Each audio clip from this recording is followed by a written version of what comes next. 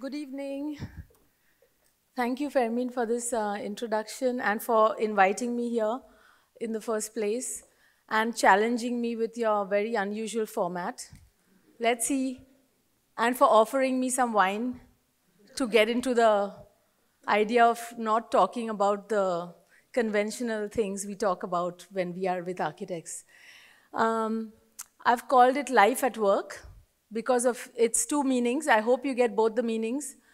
I prefer one of the meanings. It's about life being central in architecture. Without life, there would have been no architecture. We are only there because we need to support life with the facilities for it to go on.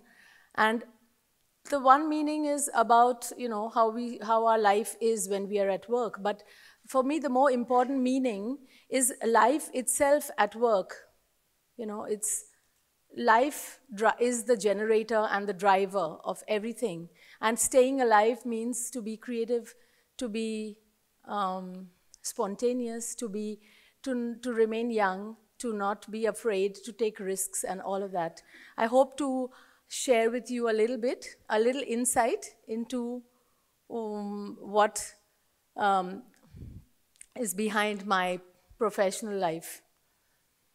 I grew up in India, like he explained, and when I studied architecture, there was nobody I knew who was an architect.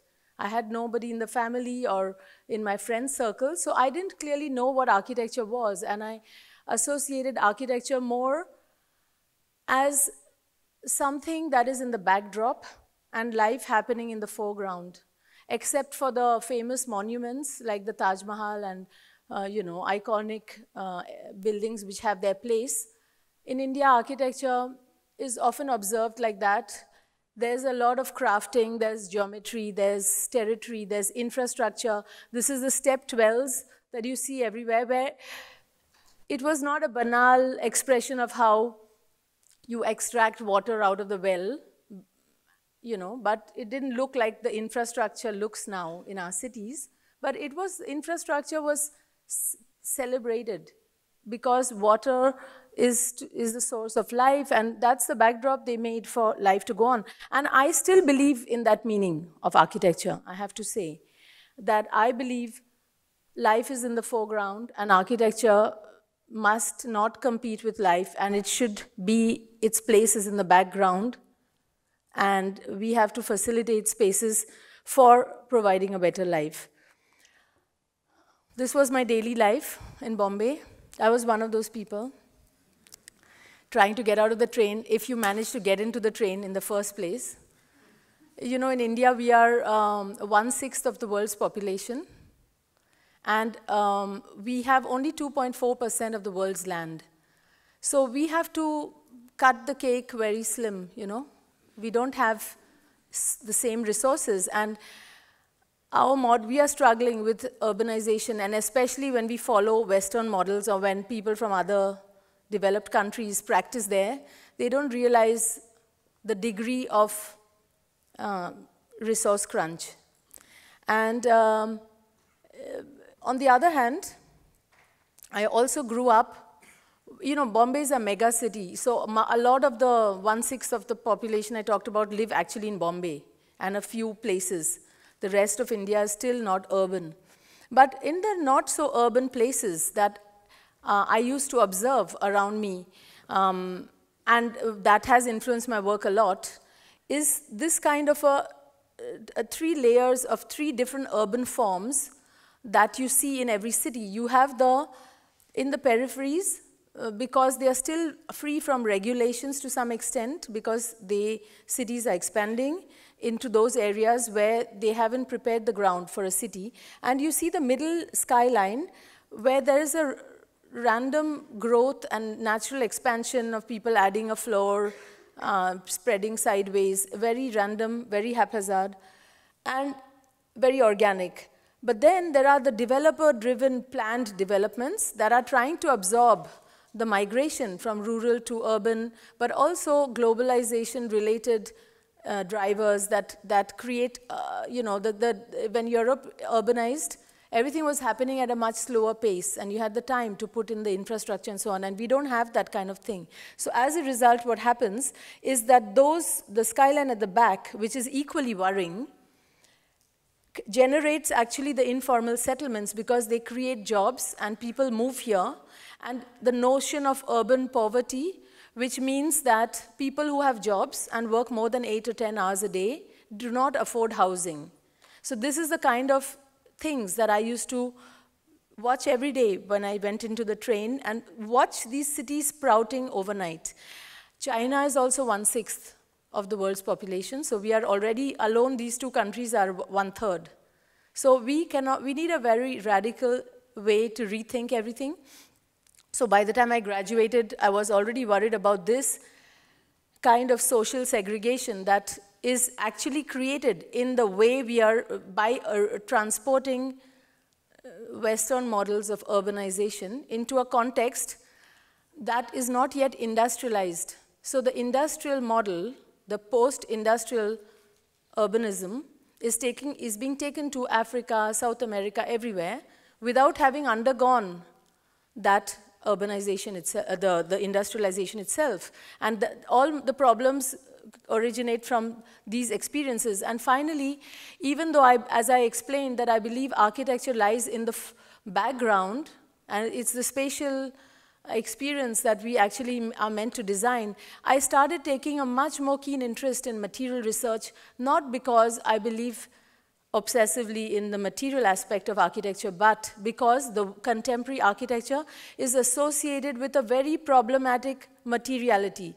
Never before have we created this kind of environmental problem, and despite all the technological advances, the per capita consumption of resources continue to be on the rise. So many more people are in need of development and housing, but the housing is going to be of a much higher standard because that's the trend. And therefore, we are falling short. So these are the type of thoughts which were going through my mind, and I didn't want to work with typical practices, and like here you see what I did. I dropped out of Bombay, and I needed time to think. I didn't want to just work just because I wanted a job. I realized that my main resource is my life, is my time, and I don't want to waste it. And I need to have the time to think for myself. I was paying for my life from a quite early age, and I'm so happy that I wasn't overprotected in my family. I've always lived outside the comfort zone, and I'm more comfortable outside of that comfort zone, actually, by now. Because all the false assurances and all those lazy habits that come from social convention, etc., I felt you need to drop it, the sooner the better. And I built this house. It must have cost at that time just about, I don't know, 100 euros or something. I wanted my own life to be affordable so that I could liberate myself liberate my time, not make my own, just to pay my bills, do any shitty jobs and all that, and just not have time to think. So I wanted to take the time. So I moved to a place called Auroville, where there was a future city planned, but there was a very organic life happening already on the ground. It was an international city. I have to explain the nature of my adventures because I didn't know how to drive a motorbike. I needed a motorbike to survive in the middle of nowhere. It was like in a reforested area in the middle of nowhere. Snakes would fall from the ceiling. It was like a Jungle Book life for me, honestly. And this, which I built that place, I thought I was a city girl. I didn't know. I was growing vegetables, everything inefficiently, just doing anything, and discovering. And I realized that it was a phase in my life that was very important because this house, which I didn't expect to last, I landed up living there for 10 years. It could have gone on. I had this motorbike. I used to go and explore, but most of all, and by the way, I had already started my practice at the age of 23. When I built that home, I wanted to take time out, but I also wanted to have a practice. So I did both, and it somehow worked for me. But what I salvaged through a simple life and liberating myself, I wanted to be liberated from having possessions, from having to do too many unnecessary things. I wanted to discriminate between what is superfluous, what is redundant, what is valuable and precious to spend my time on. And this time that I still try to have to do nothing is the most important time, because if you don't have the time to do nothing, you don't know what you're doing for the rest of the day. So I think that was one of the sensiblest decisions, and to just explain what went into that bohemian life, hippie life, whatever. I was living basically in a community with a few huts with these two guys. Both are by chance in Berlin. I hope they are not here. Or both are architects. Both are called Peter. One, I just realized, Peter in the front was from Vienna. He studied, they were all very intellectual he studied with the deconstructivism period. The one behind studied with Ungers from TU Berlin. And all of us were talking late into the nights about everything, and doing a balance, like for instance, this elephant coming to it is around our house. I mean, just the idea to even have an elephant from the Pondicherry temple to come, and we've done all kinds of things. I just want to say that was not that is, once you step out, everything happens again, and that's what I did a lot of, I still do a lot of. So inside all these kind of very urban rat race kind of thing, there was also moments, and actually most of India is, that the Jungle Book aspect exists, I mean, it's not like India is full of snake charmers and all that, but there is an untamed, not controlled by human thing, which you can interact with, and I took all these experiences. So look how empty those areas were. Roads were not paved. I used to go out with motorbikes. I started exploring the region, and I started discovering, it's like a movie or a storybook. When children, you read it again and again, you start to see more, because there's nothing happening really. You know it by heart, but then you see more and more and more. So it's like a movie you're repeating. So when I would go into my rural area around me, where there was apparently nothing, I started reflecting deeply about all these things, like the way the pre-industrial bricks are made and continue to be made, how the casuarina is grown in that local area. The reforestation happens in the time when they're not rice farming, and how building material manufacture is deeply rooted in territory. Whether it is a modern material that requires a kiln to be made with lots of coal, it's still a physical thing. It exists in a physical place. And it affects a lot of things. I started discovering how human society and the people whose livelihoods are connected with the making of raw materials like lime, and some people who are doing this that's all they do. And if you, without knowing it, you come and prescribe Portland cement, because that's what was taught to us by the British system, we would be derailing that entire society without even being aware, and not knowing, on the other hand, how strong lime is and how benign that is and so on. So I had the time to discover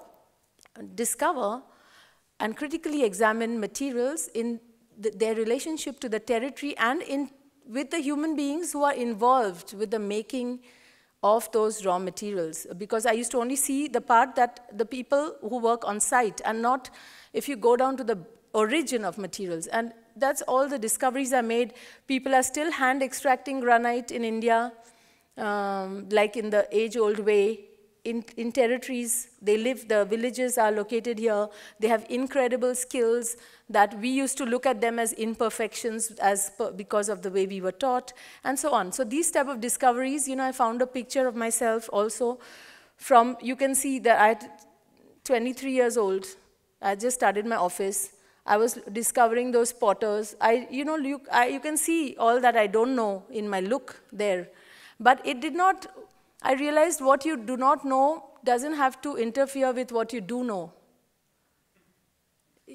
And that was a very important discovery for me, because if you are going to fear that threshold, then we will just remain in the safe zone, and there will be no innovation. Those type of thoughts led to me developing, I saw that the artisans were trying to sell cooking pots that nobody's going to buy, but they were mechanically sitting there habitually trying to sell them. And I used to think, instead of urbanization robbing their jobs, threatening their livelihood, if I could find a way to redirect it and build elements for roofing systems, etc., based on engineering, then they could guarantee their livelihoods. And in India, with all these crowds of people, we have the human resource, and that would save energy. That was a very basic thinking. And I was trying to figure out, how to build the first project that I got for a Frenchman when I started my office with that. And I had only told him, please, he used to try to influence me because, he thought he's doing me a favor by giving me a job. They always do that in the beginning. But I told him, okay, do whatever, but don't change my roofing system. Because I want to get one thing, so we made a deal. And, this is a system, that catenary curve, with which I began to start dealing with, I was scared, I skipped too quickly, I was scared Fairmin will tell me I'm talking about architecture. But actually, I want to talk about the experimentation. I want to talk about the human beings and what I mean about the life at work and ensuring these lives and seeing technologies not delinked from the humans who actually are involved in the technologies and how it can socially all make sense.